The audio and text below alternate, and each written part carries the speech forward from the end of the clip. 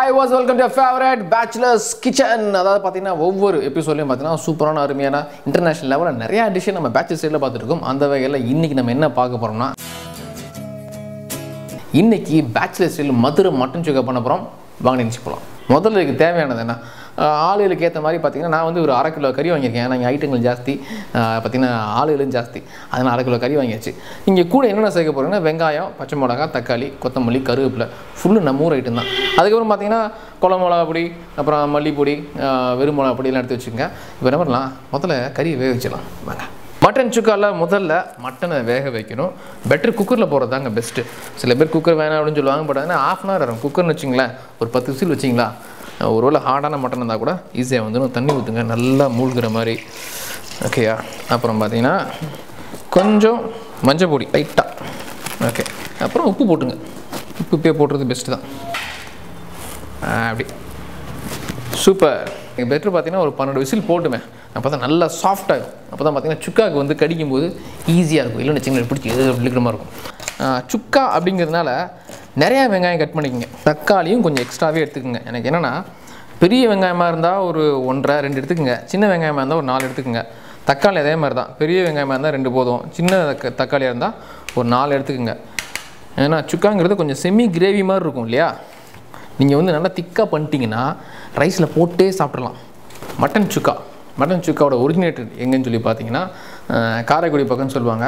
மதுரைக்காரங்க திருநெல்வேலிக்காரங்க பார்த்தீங்கன்னா இல்லை எங்கள் ஊர் தான் சொல்லுவாங்க. ஓவரால் சவுத் தமிழ்நாடு பக்கம் தான் மட்டன் சுக்கா ஃபேமஸ். இங்கே திருச்சியில் ஆரம்பித்து பார்த்தீங்கன்னா இல்லை கன்னியாகுமரி வரைக்கும் மட்டன் சுக்கா அவ்வளோ ஃபேமஸுங்க. இந்த பிரியாணியாக இருக்கட்டும், இல்லாட்டி ஒயிட் ரைஸாக இருக்கட்டும், இல்லை தோசை பரோட்டா எதுவாக இருந்தால் இருக்கணும், சுக்கா இல்லாமல் சாப்பிடவே மாட்டாங்க. ஓகே, மட்டன் நேரம் வெந்திருக்கும். கண்டிப்பாக வெந்துருச்சு. ஏன்னா ஒரு 5 விசில் வச்சுருச்சு. இப்போ என்னென்னா சுக்காக்காக நல்ல வெந்த பீஸாக எலும்பே இல்லாத பீஸ் இருக்கணும். அதுதான் ரொம்ப முக்கியம். ஏன்னா எலும்பு இருந்துச்சு வச்சுங்களேன், சுக்கா கடிக்கும் போது நம்ம கடுப்பாக இருக்குன்னு வச்சுக்கோங்க. அந்த மாதிரி எலும்பே இல்லாத பீஸாக நீங்களே எடுத்து செலக்ட் பண்ணி போடுங்க. சுக்காவில் நடுநடுவில் கொழுப்பு இருந்துச்சுன்னு வச்சுங்களேன், சூப்பராக இருக்கும். அந்த கொழுப்பு தான் பார்த்தீங்கன்னா குட் கொலஸ்ட்ரால்னு சொல்லுவாங்க. அதோடு சேர்ந்து சுக்கா பண்ணிங்கன்னா தான் டேஸ்ட் சும்மா அப்படி இருக்கும். ஓகே, சூப்பர், வச்சாச்சு. ஓகே, நம்ம அடுத்து முதல்ல என்ன பண்ண போகிறோம்னா அடுப்பு பற்ற வைக்கணும். ஏன்னா மட்டன் வெந்துருச்சு. இனிமேல் பார்த்திங்கன்னா வேகமாக பண்ணணும். அப்போ தான் சுக்கா சீக்கிரம் ரெடி ஆகும். சூப்பர். இப்போ எண்ணெய் ஊற்ற போகிறோம். நல்லெண்ணெய் தான், நல்லா ஊற்றுங்க. சுக்காவுக்கு எண்ணெய் நிறையா வேணும். அப்போ தான் சும்மா அப்படி குழம்பு மாதிரி கெட்டியாக சூப்பராக வரும்.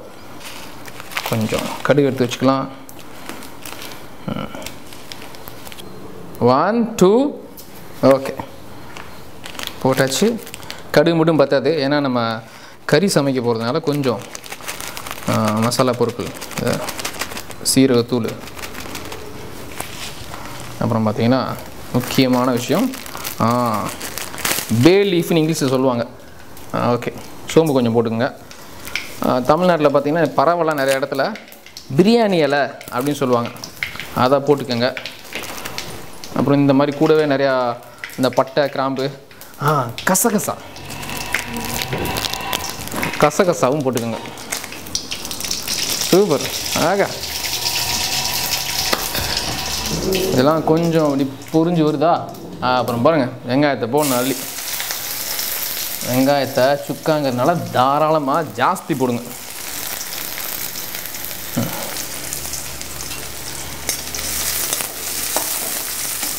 பொடியாக வெங்காயம் நன்றாக வதங்க வேண்டும்.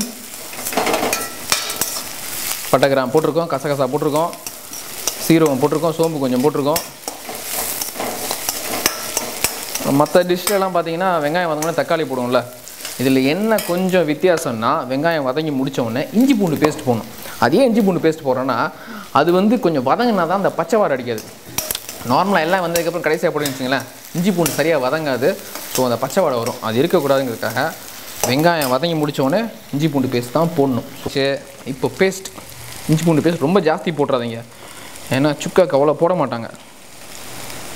அந்த ஃப்ளேவருக்கு தான் அந்த இஞ்சி, அந்த ஒரு காரம், பூண்டோட காட்டம், அதுக்காக மட்டும்தான் போடுறது. குக் பண்ணுற ஸ்டைல் பார்த்திங்கன்னா கிராமத்தில் சமைக்கிறது. ஸோ எண்ணெய் ஜாஸ்தி ஊற்றுவாங்க, மசாலா ஜாஸ்தி போடுவாங்க. அப்படி போட்டால் தான் சுக்கா வந்து பார்த்திங்கன்னா அப்படி இந்த எண்ணெய் ஊறி வரும் பார்த்தீங்களா, அப்படி இருக்கும். சொல்லும்போதே பாருங்கள். ஓகே, ரெண்டுமே வதங்கிடுச்சு. கருவேப்பில் போடணுங்க. கருவேப்பில் போட்டால் தாங்க வாசனையே வரும். பரவாயில்ல, போடலாம், தப்பு இல்லை, அது உள்ளே சேர்ந்துடும்.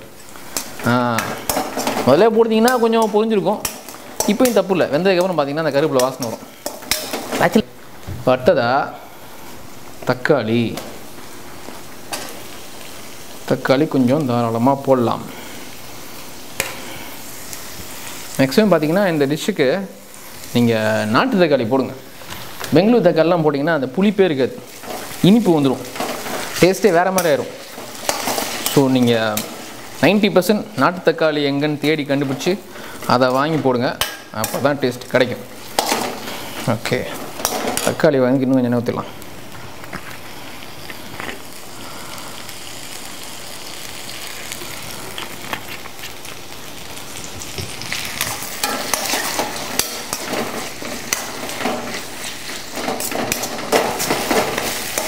மட்டன் சுக்காவில் பார்த்தீங்கன்னா எனக்கு தக்காளி வந்து இந்த ரொம்ப கரெக்ட் சைஸாக வெட்டி பார்த்தீங்கன்னா நல்லா இருக்காது. அது முன்ன பின்ன இருக்கணும். அது ஒன்று பெருசாக இருக்கணும், ஒன்று சின்னதாக இருக்கணும், லைட்டாக கொஞ்சம் வேகம் அப்படின்னா தான் பார்த்தீங்கன்னா அந்த ஒரிஜினல் அந்த கிராமத்து சமையல் மாதிரி வரும். ஓரளவுக்கு வந்துடுச்சு. சூப்பர். அடுத்ததாக பார்த்தீங்கன்னா மட்டனை உள்ளே போடலாம். இந்த எண்ணெயில் கொஞ்சம் போட்டு வேக வைப்போம், அந்த வதங்க வைப்போம்.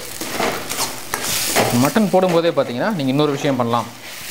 என்ன அப்படின்னா, எஸ், கொஞ்சம் மிளகாப்பொடி. அது வந்து இந்த நல்ல காட்டம் வரணுங்கிறதுக்காக. மல்லிப்பொடி ஏன் போடுறோன்னா உங்களுக்கு வந்து கொஞ்சம் எக்ஸ்ட்ரா கொடுக்கும், அந்த திக்காகும். எனக்கு அந்த மல்லி டேஸ்ட் எப்பவுமே பிடிக்கும். உங்களுக்கு பிடிக்குன்னா போடுங்க. அடுத்ததாக குழம்பு மிளகாய் பொடி, அது கொஞ்சம் நிறையாவே போடுங்க, ஏன்னா அதில் பருப்புலாம் சேர்த்துருப்பாங்க. அடுத்ததாக கரம் மசாலா. கரம் மசாலா ஏன் போடுறோன்னா அந்த நான்வெஜ் ஃப்ளேவர், அந்த பட்டை கிராம்பு என்ன தான் உள்ளே போட்டிருந்தாலும் நம்ம இதை போட்டோம்னா தான் ஒரு டேஸ்ட் வரும். ஓகே, முதல்ல கொஞ்சம் உப்பு போட்டிருக்கோம், இருந்தாலும் இப்போ போட்டுக்கலாம். டேஸ்ட் பார்த்துட்டு அப்புறம் போட்டுப்போம். குழம்பு மிளகாய் பொடி நல்லாவே போடலாம்.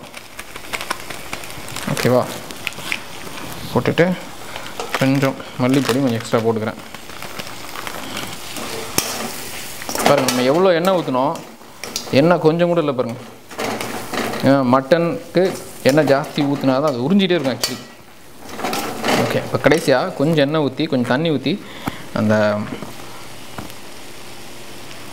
பொடியெல்லாம் நல்லா வேகிறதுக்காக கொஞ்சம் கொதிக்க விடலாம், இல்லை கொஞ்சம் சிம்லேயே வச்சிடலாம்.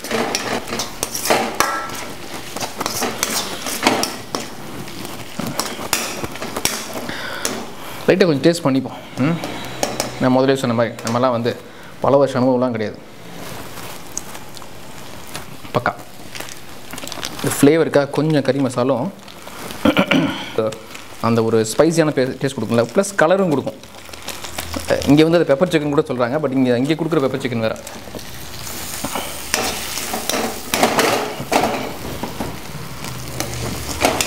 லைட்டாக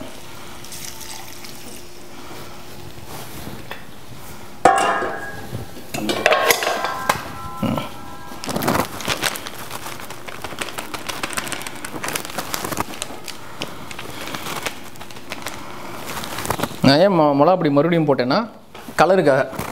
கொஞ்சம் கிரேவி பார்த்திங்கன்னா திக்காக வரும், இன்னும் கொஞ்சம் கலராக வரும்.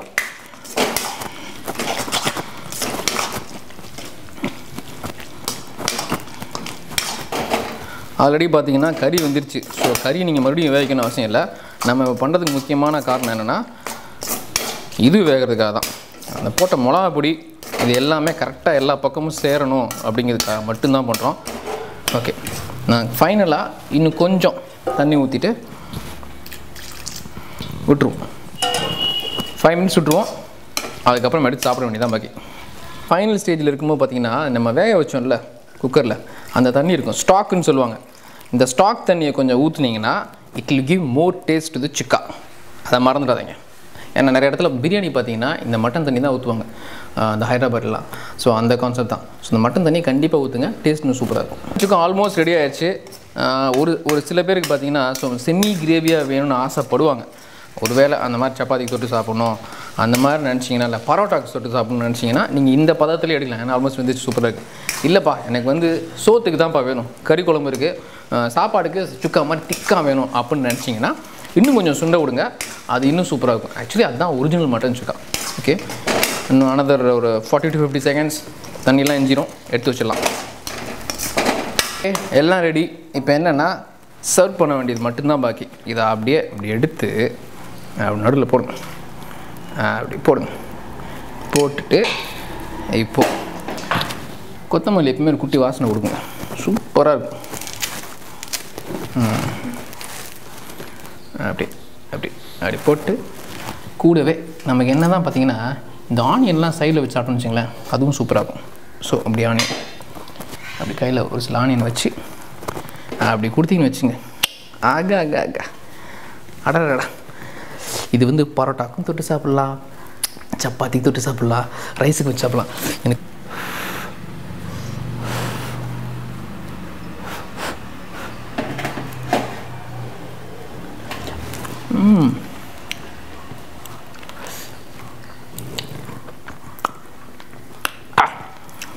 ஸ்பைஸாக இருக்குது.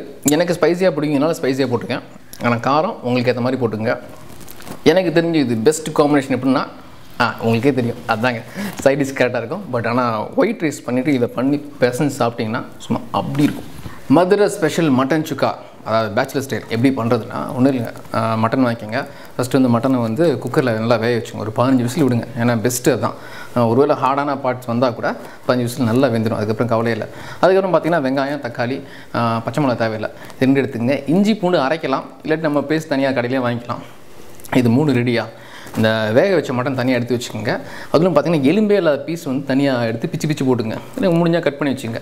இப்போது எண்ணெயை ஊற்றி தவாவில் ஊற்றி கொஞ்சம் கடுகு போடுங்க, அதுக்கப்புறம் சீரகம், சோம்பு போடுங்க.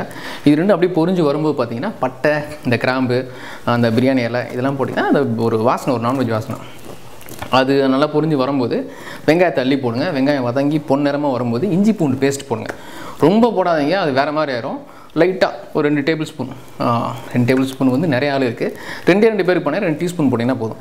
அதுக்கப்புறம் போனால் தக்காளியை போட்டு நல்லா வதங்கணும். வதங்கும் போது இன்னும் கொஞ்சம் எண்ணெய் வேணால் விட்டுங்க, ஏன்னா தக்காளி நல்லா எண்ணெய் குடிக்கும். அப்புறம் இந்த வேக வச்ச மட்டனையும் அள்ளி உள்ளே போட்டு அதே மிக்ஸ் பண்ணுங்கள். மட்டன் உள்ளே போடும்போது மசாலாஸும் சேர்த்துக்கலாம். பார்த்திங்கன்னா குழம்பு மிளகா அப்படி போடலாம். நான் இதே இதெல்லாம் சொல்கிறேன்னா நீங்கள் வீட்டில் பண்ணிங்கன்னா அரைச்சிப்பீங்க. பார்த்திங்கன்னா தனியாக தனியாக பட்டை கிராம்பு தனியாக எல்லாம் போட்டு அதுக்குன்னு ஸ்பெஷலாக அரைப்பாங்க சுக்காக்குன்னு. பேட்சில் நம்ம அரைக்கலாம் முடியாது. ஸோ குழம்பு மிளகா அப்படி, கொஞ்சம் மிளகா அப்படி காரத்துக்கு, அப்புறம் தனியாத்தூள், அதுக்கப்புறம் பார்த்திங்கன்னா இந்த கரம் மசாலான்னு வைக்கும். அது வந்து பட்டை கிராம்பெலாம் அரைச்சி தான் வச்சுருப்பாங்க. ஸோ அது போட்டிங்கன்னா தான் ஒரு நான்வெஜ் டேஸ்ட் வரும். ஸோ இது எல்லாத்தையும் உள்ளே போட்டு உங்கள் டேஸ்ட்டுக்கு ஏற்ற மாதிரி எந்திரிச்சு காரம் தூக்கலாம் தான் நல்லாயிருக்கும். மட்டன் போடும்போது இன்னும் கொஞ்சம் எண்ணெயும் விடலாம். ஏன்னா எண்ணெய் மிதந்தால் தான் சுக்கா வந்து சூப்பராக இருக்கும். தனியாக சாப்பிடவும் தேவையில்லை, நீங்கள் வந்து சாப்பாட்டில் போட்டே கூட சாப்பிட்லாம். ஸோ தனியாகவும் சாப்பிட்லாம், சாப்பாட்டில் போட்டு சாப்பிட்லாம். ஸோ எண்ணெய் கொஞ்சம் ஜாஸ்தி விட்டுக்குங்க. இது எல்லாத்தையும் போட்டு நல்லா மிக்ஸ் பண்ணி கடைசியில் கொஞ்சம் தண்ணி கொஞ்சம் ஊற்றி வேக வச்சு அது சுண்டி வரும்போது அப்படி திக்காக இருக்கும்போது எடுத்து சாப்பிட்டிங்கன்னா மட்டன் சுக்கா ரெடி.